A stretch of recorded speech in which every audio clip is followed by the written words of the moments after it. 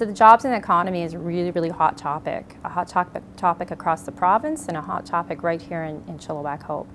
And in order to really address the issues of jobs inequality, it is a multi-pronged approach. So we need to, when we talk about the economy, we need to address the skills crisis, the skills shortage, number one.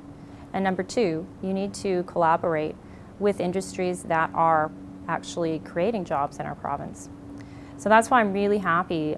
Over a year ago, Adrian Dix announced that we would be reinstating the student grants because affordability is an issue for students. And as I had mentioned, skills training is essential. In fact, in 2012, the Chamber of Commerce mentioned that a detriment to businesses, the number one barrier, was finding skilled employees.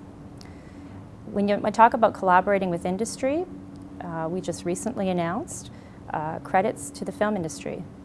Film industry provides jobs, and we are sitting here in the riding of Chilliwack Hope. We have a wonderful downtown where films have been shot, and of course Hope is known for Rambo, and the spin-offs that come from that industry are really crucial.